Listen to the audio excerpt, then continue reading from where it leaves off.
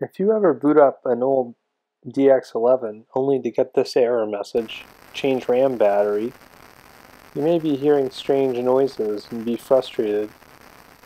To fix this, you're going to need a screwdriver, a Phillips, some desoldering wick, some fine solder wire, and a new battery or a new battery clip.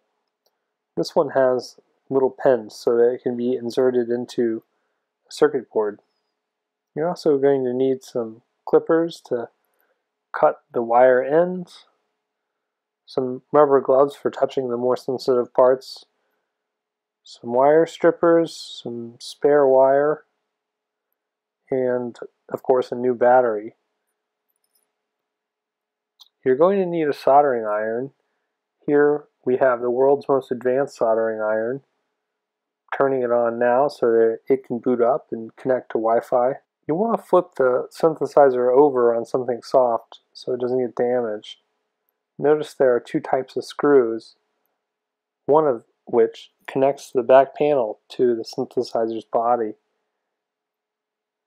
Remove the screws that hold the back panel in place and put the back panel to the side. Here you see the V2 insignia, the motherboard, the back of the RAM cartridges. You've got screws along the edge that hold the motherboard down. You can begin to remove those.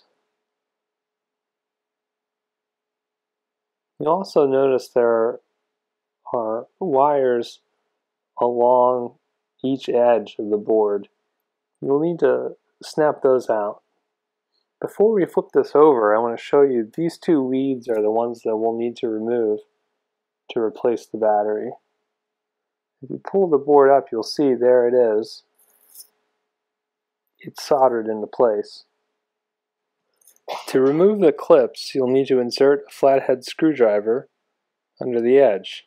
Here I've put a piece of cardboard down and I'm going to lay the motherboard on top of it.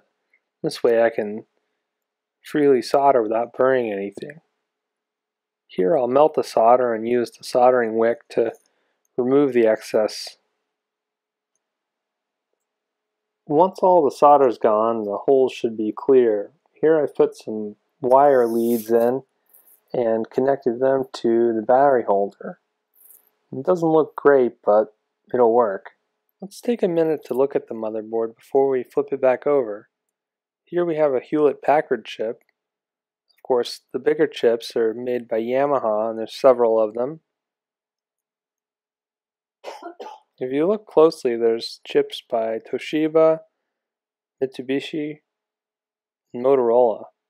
It's really cool to look inside of this thing and see all the little leads running everywhere, all the different parts put together, all by hand, quite a long time ago. You'll want to visually inspect that you replace the motherboard, the screws, and the wires back to where they're supposed to be. Just give them a little push to make sure it's snug. Here's the battery I'm going to use. I'll use a rubber glove to put it in place. I've snapped it into the battery holder, and now I'll use some anti-static bubble wrap like this to make sure that it doesn't bounce around or touch anything.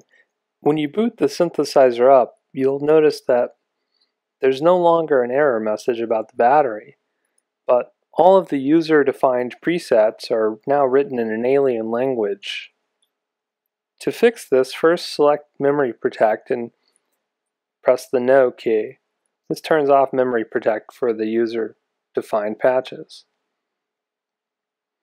Now, to reset one of the patches, hit Utility, go to Initialize, button 28. It'll say Init Voice, and you say yes. It says, are you sure? Say yes. And now you're left with a basic patch that's just a sine wave.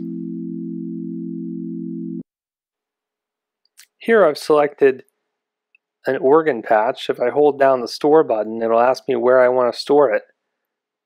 I can select one of the user presets here. I've selected 3, and if I release Store now, you'll see number 3 is the organ sound, and I can start from there.